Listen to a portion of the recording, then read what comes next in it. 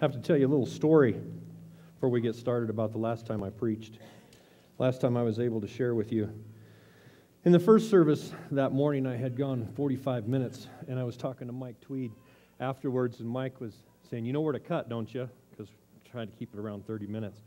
He says, "Yeah, I had 4 points, and I overdid it on the first point." He said, "So I'll cut off on that first point." He says, "Yeah, it's a good idea." So after the second service I got done, I met him in the hallway. He says, "Well, how'd you do second service?" I said, 48 and a half minutes. He said, "I thought you were going to cut." Well, I did. I cut on the first point, but then I added to the next 3, so... So we're not going to have that issue today. Let's go together to the Lord in prayer. Father, thank you for giving me the opportunity here to open your word. Thank you for the lessons that we find there, for your Spirit that reveals the truth we find. Lord, may my words today be your words, and not mine, but yours. Lord, change our hearts. Change our hearts, Father. Make our belief truly become an action. It's in Jesus' name I pray. Amen. I don't know if you guys seen that new movie out. It's called Do You Believe? If you haven't seen that movie yet, I highly recommend it. It's an awesome movie. Last Sunday, my wife and I were able to go with my daughter and my son-in-law, and we went to go see it. Here's just a general breakdown of the movie. It said 12 different souls, all moving in different directions, all longing for something more. As their lives unexpectedly intersect, they each are about to discover there is power in the cross of Christ, even if they don't believe it yet.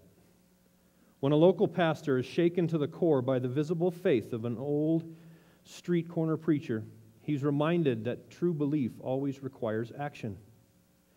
His response ignites a faith-fueled journey that powerfully impacts everyone it touches in ways that only God could orchestrate. This is that street preacher.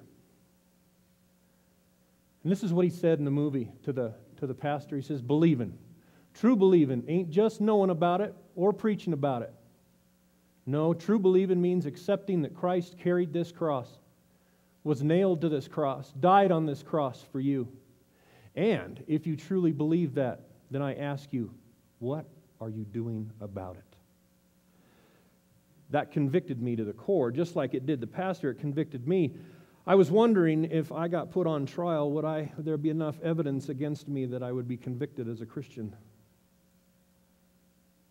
You see, I think that's what James was talking about in the 2nd chapter when he was talking about faith, when he was talking about works.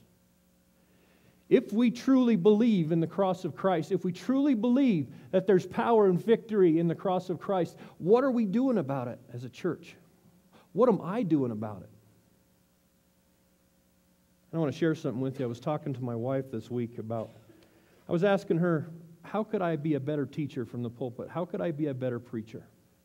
And she's told me that sometimes I get up here and I walk back and forth behind this pulpit and I preach to you guys like I've got it all figured out. I don't have it all figured out. And what I want to talk to you about today, what am I doing about my faith? I don't have that figured out either. You could probably wrap this whole lesson up with one word: love. You see, James wrote in the 2nd chapter, starting with verse 14, says, "What good is it, my brothers, if someone says he has faith but does not have works? Can his faith save him? If a brother or sister is without clothes and lacks daily food, and one of you says to them, 'Oh, go in peace, keep warm, and eat well,' but you don't give them what their body needs, what good is it? In the same way, faith, if it doesn't have works, is dead by itself." You see, belief, it's not enough just to believe. Continues on, "But someone will say, 'You have faith and I have works. Show me your faith without works, and I will show you my faith by my works.' You see, you believe that God is one. You do well, but the demons also believe, and they tremble." You see, it's not enough to believe. Belief I want you to picture a tree, the faith tree, right? Belief is what would be the roots of that tree, the roots that hold it in the ground. You see, but the faith comes up, and the fruit that grows on that tree, that's the works that James is talking about right here. You see, because if we don't truly have faith, we won't have fruit, right? If I was going to go to trial, be put on trial for being a Christian, would there be enough evidence to convict me? And I don't know. I can't answer that question. I think it's a question that we all have to answer for ourselves. You see, in the Old Testament, they had 630 plus laws that they were told to keep. But when Jesus came, when Jesus was born, he said, I came to fulfill that. In Jesus Christ was the fulfillment of the entire Old Testament. Okay? He took all of that away. No more did we have 633 laws. He basically gave us one. One commandment is all he gave us. Love the Lord your God with all your heart, mind, body, and soul. Love your neighbors as you love yourself, and love your enemies. One law, love, with 3 applications. He didn't complicate it. He actually simplified it. But how difficult is that for us to do? How difficult is that for me to do? And sometimes it's hugely difficult. You know, you might have a person at the office, in your office, that's just irritates the daylights out of you, that you would look at that person and say, Lord, I cannot love that person. God's calling us to do that very thing. Maybe you have a neighbor that just irritates the daylights out of you, and he just makes it so he's unlovable, or she's unlovable, or they're unlovable. Well, we're called to love. You see, Jesus was the best teacher. And he taught his disciples service. In the 13th chapter of John, the scene unfolds. They're preparing for the Passover meal. Jesus takes off his robe, his rabbi robe, and he lays it aside. He takes a towel and he puts it around his waist, and he gets a wash basin and he fills it up full of water. And he kneels down before his disciples and he starts to wash their feet. He came to Simon Peter, who asked him, Lord, are you going to wash my feet? Jesus answered, What I'm doing you don't understand now, but afterward you will know. You will never wash my feet, ever, Peter said. Jesus replied, If I don't wash you, you have no part with me. And then Simon Peter said to him, Lord, not only my feet, but also my hands and my head. You see, when Jesus had washed their feet and put his rabbi robe back on, he reclined again and he said to them, Do you know what I have done for you? You call me teacher and you call me Lord. This is well said, for I am. So if I, your Lord and teacher, have washed your feet, you also ought to wash one another's feet. For I have given you an example that you also should do just as I have done for you. And he sums it up in the 34th verse of the 13th chapter. He says, I give you a new command. Love one another just as I have loved you. You must also love one another. By this, all people will know that you are my disciples, by the way you love one another. Not 633 laws. One. Love one another. Love God. You see, we're not called to be like other Christians. We're called to be like Christ. And Christ gave us that example as he bent down. The Savior bent down and washed the feet of his disciples. And he says, this is what I want you to do for one another. I want you to love one another. And it's by this love the world will know you're my followers. You see, for the first 300 years of the church,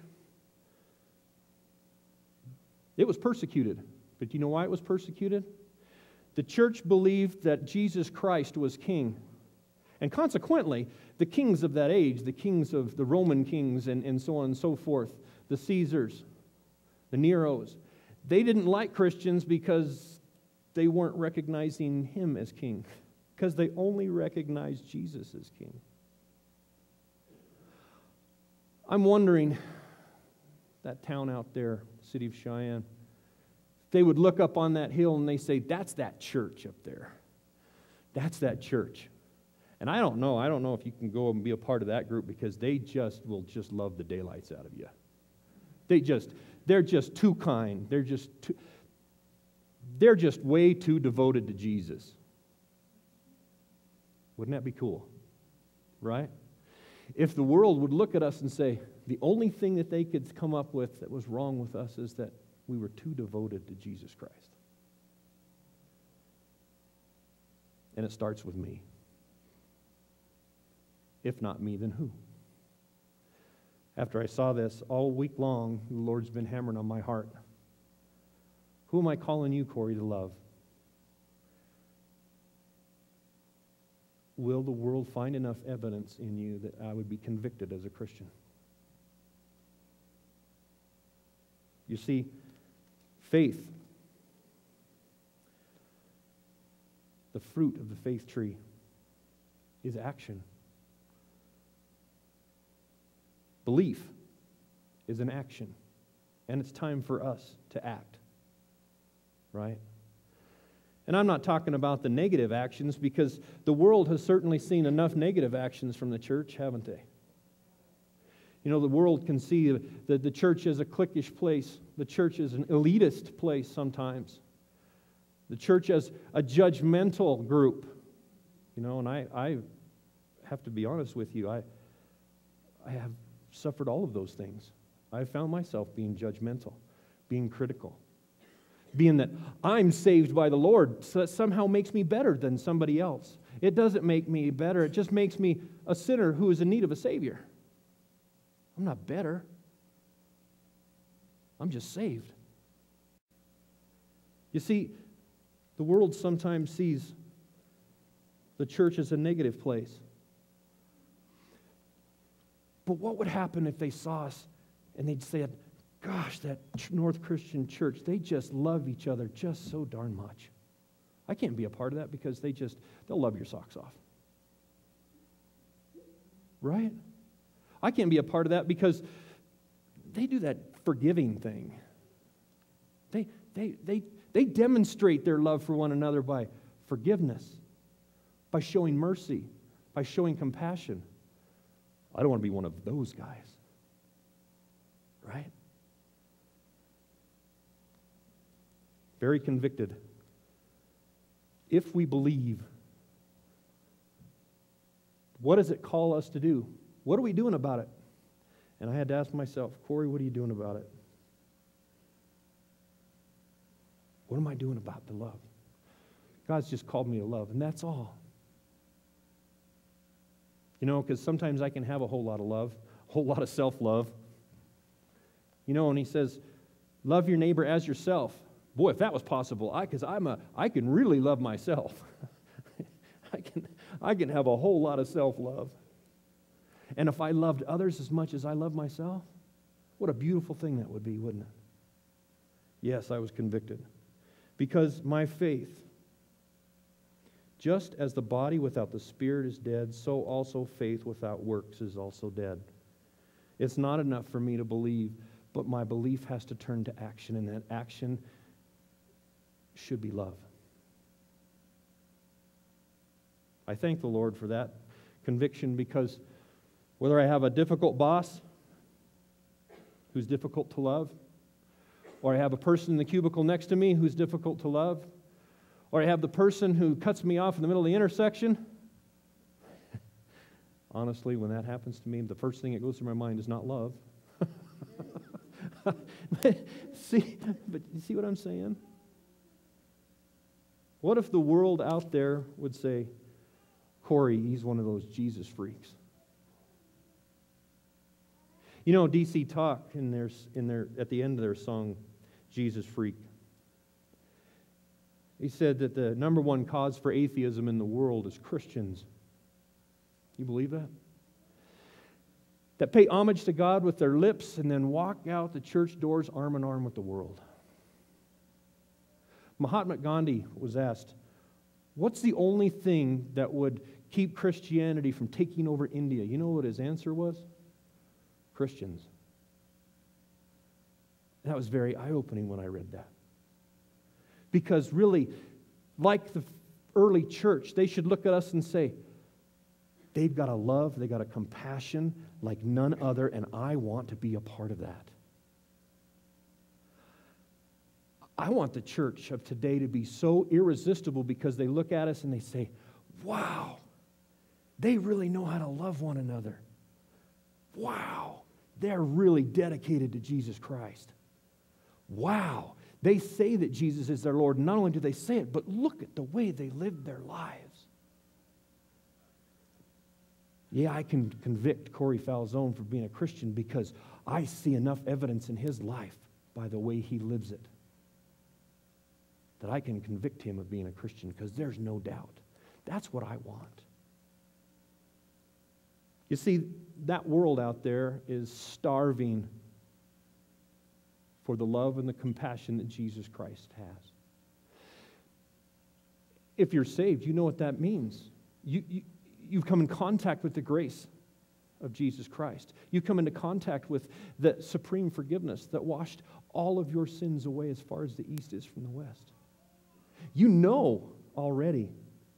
And you know that dark, that evil world out there is starving to know that love and that compassion. How are they going to know that, you ask? Well, it's the preacher's job, or it's the elder's job, or no, it's your job. And it's my job, isn't it? How's the world going to know that love and that compassion that it's so starving for? It's because I'm going to go and show it. And I got to be honest with you, I don't do a very good job of that, I don't think. I was hugely convicted. Belief is an action. God said it's time for you to act, Corey. So, I'm just sharing with you conviction that God had laid on my heart this week. And I don't want to be a conviction hog, so I get to share that conviction with you. You see, God had pierced my heart. Do I love like He's asking me to? I hope and pray for all of us here that God's Spirit continues to work in us and mold us and shape us into the lovers that Jesus called us to be. They will know that you're my disciples by the way you love one another. And that's what that world out there will find irresistible. Pray with me. Father, thank you for this message and your Spirit that works in us. I believe that in my heart of heart that belief is an action, and I believe you're calling me to action. I believe you're calling us as a church to action. Action, and that action is to love. If we truly believe that Jesus died on that cross for us, and we truly believe that we're forgiven, and we truly believe that we have eternal life, Lord, then our lives would demonstrate that. May we be that church up there on the hill next to that water tower that they point at and say, boy, they are Jesus freaks. And I want to be part of that love and part of that family, because look at how they love one another. And Lord, I also know it starts with me. Use me, Father, as your mouthpiece. Use me as your hands, your arms, your feet. Use me, Lord, to be the shower of that love that this world so starves for. Use us. Use this church. It is time for action, and that action is love. In Jesus' name I pray. Amen.